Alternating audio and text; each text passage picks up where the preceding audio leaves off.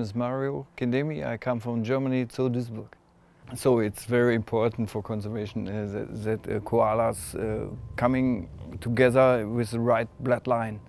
So and Duisburg has the biggest koala population in Europe, and in Edinburgh they have good female for him. It comes together very good.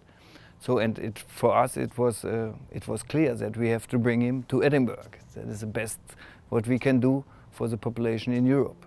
So that is the reason now he is here.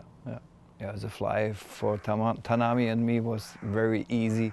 It's a good fly. Tanami is a very relaxed koala, so it's no problem for him. And the trip was no problem. Now he's at home in Edinburgh and he's relaxed. He started to eat, so everything is good.